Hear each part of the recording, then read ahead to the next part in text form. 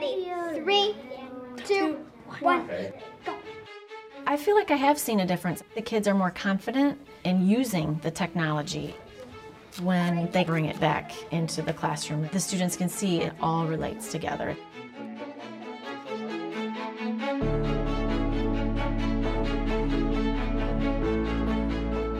The way we use our technology is very purposeful. We try to make that integrated as much as possible so that everything students do is pushing them towards a goal. We learn how to edit pictures in and make slides. And if we want to make a presentation or a doc, then we hit the create the apps button. Well, we get to videotape ourselves on the green screen or use WeVideo. Last year was the first year that we actually had a technology teacher in the building. And at that time, our focus was on exposing children to different apps. But it was still a little bit in isolation from what the teaching was in the classroom. What we've been working on this year, in the second year of the program, is we've been trying to integrate more of the classroom curriculum into our tech time.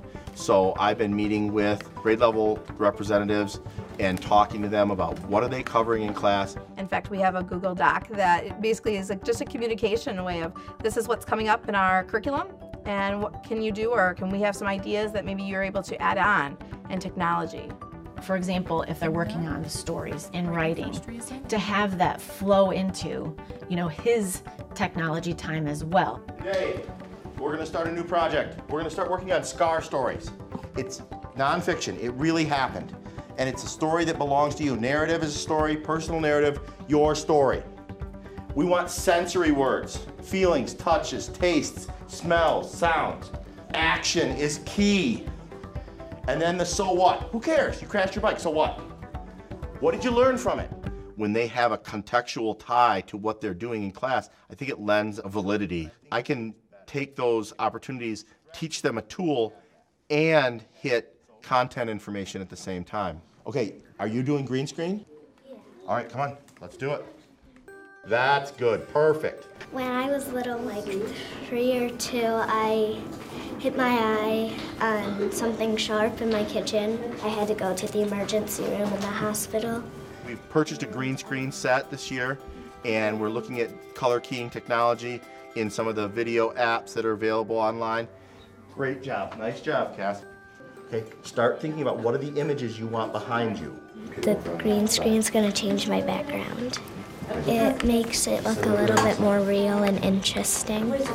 We're making slides of different pictures of what happened, and then you can either edit your face in by doing the green screen, or you can just voice do it so you don't have your face on it. You're gonna go voiceover? Yeah. Yeah? What was the accident? Think of one that really stands out, because those are the ones that you're really gonna have good details on.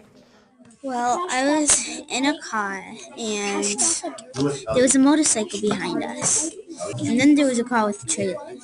Then the trailer got out of control and crashed. There was glass everywhere, and it scratched me a lot. That's awesome action. Go into presentation mode and see what it looks like. It's not just about substituting programming for something that we could have done in writing. It's to be able to give students additional ways to express their learning, to go out and find information, pull that together, use their own voice. Remember, you're the author. If you don't like the way it looks, put it back.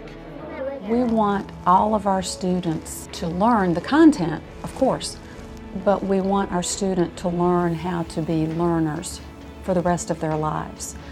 That ownership just pushes them to work even harder to produce that good end product.